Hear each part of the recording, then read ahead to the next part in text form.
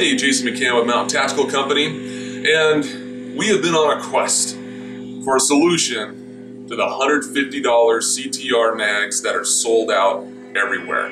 Let me show you what we got. Alright, so there's nothing wrong with the CTR magazine other than they're expensive. $150 for a magazine, and the availability is the biggest issue.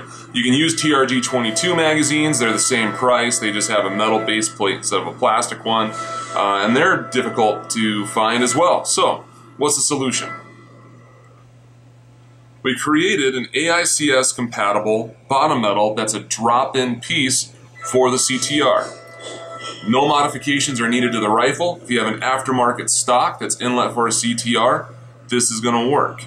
We put a barricade stop in the front, so if you're shooting competition or resting your rifle on the magazine, you can have feed issues. This gives you a nice support for your rifle system.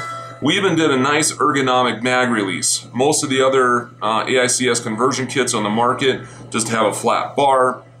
We wanted something that was a little more tactile, a little easier to function, and just didn't want a sharp edge on the rifle. So, here is the most expensive AICS magazine you can buy, and it's $80.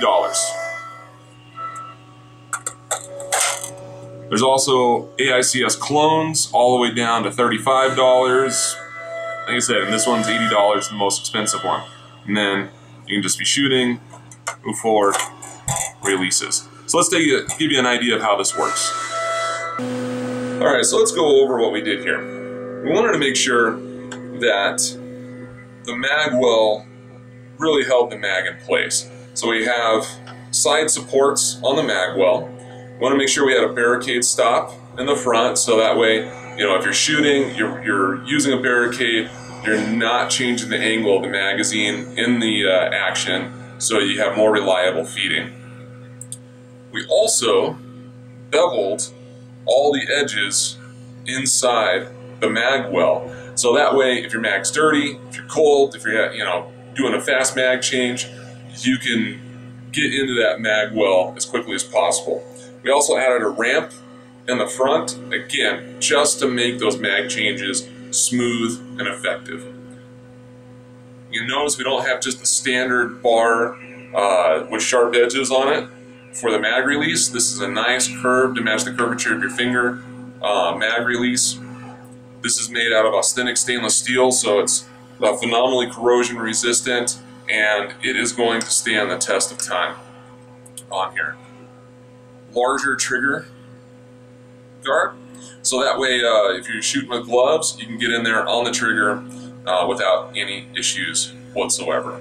And then all of these surfaces here are filleted, they're beveled, so that way there's no sharp edge, so under recoil, under a compromised shooting position, if you had your finger up against there, you're not going to hit a sharp edge on your finger. So let's go into how this functions.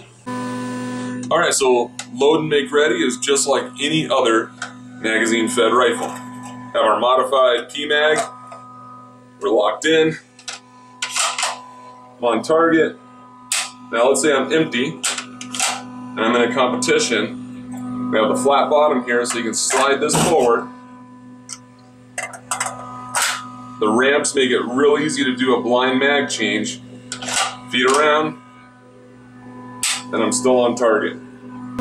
So I know one of the first questions we're going to get is which AICS magazines are compatible with our bottom metal. The answer is all of them are compatible with the bottom metal. The thing is, some of them you have to modify to make compatible with the Tikka Action. So your standard AICS mags, accurate mags, any of the metal magazines, alpha mags, the feed lips are nice and narrow, and they go right into the action. So you can see this junction here. The feed lips need to actually go inside the action for proper feeding. So pretty much all the metal mags out on the market are going to be just fine. For polymer mags, let's say you're converting a 223 to AICS. This is the AICS 223 mag. See, you can't get that mag all the way in there. And so what you need to do is you need to remove some material from the outside of the feed lips to make sure that the magazine can go all the way up into the action. Same is true with the Magpul AICS magazines. These are phenomenal magazines. You just remove some of that material from the side of the feed lips so you can make sure that that magazine will go all the way up. And you can see it almost goes all the way up, but it just needs a little bit more material removed from the side of the feed lips right here. If you want a polymer mag that's just a drop-in fit, the MDT mags work phenomenally well. Gino over there actually designed the MDT mags around the Tikka action, and they already have narrower feed lips, so it just works right out of the box. So if you want something that works out of the box, either the MDT or one of the metal AICS variants, if you were willing to put a little bit of work into it, the Magpul works phenomenally well. You're just going to have to take a Dremel or a file or some sandpaper and remove some material until that mag will see all the way into the action.